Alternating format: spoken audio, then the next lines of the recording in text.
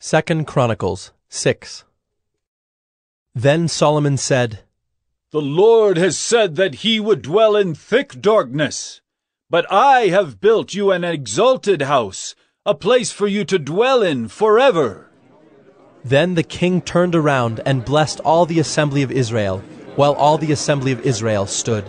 And he said, Blessed be the Lord, the God of Israel, who with his hand has fulfilled what he promised with his mouth to David my father, saying, Since the day that I brought my people out of the land of Egypt, I chose no city out of all the tribes of Israel in which to build a house, that my name might be there. And I chose no man as prince over my people Israel. But I have chosen Jerusalem, that my name may be there, and I have chosen David to be over my people Israel. Now it was in the heart of David my father to build a house for the name of the Lord, the God of Israel.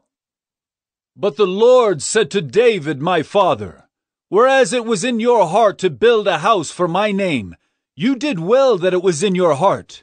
Nevertheless, it is not you who shall build the house, but your son who shall be born to you shall build a house for my name. Now the Lord has fulfilled his promise that he made.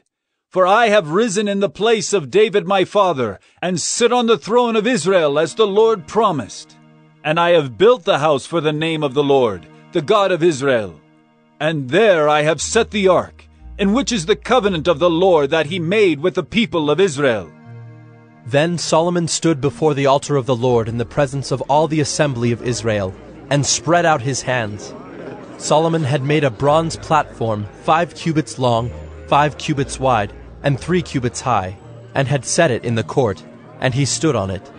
Then he knelt on his knees in the presence of all the assembly of Israel, and spread out his hands toward heaven, and said, O Lord, God of Israel, there is no God like you, in heaven or on earth, keeping covenant and showing steadfast love to your servants, who walk before you with all their heart, who have kept with your servant David, my father, what you declared to him.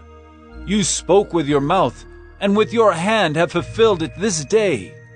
Now therefore, O Lord, God of Israel, keep for your servant David, my father, what you have promised him, saying, You shall not lack a man to sit before me on the throne of Israel.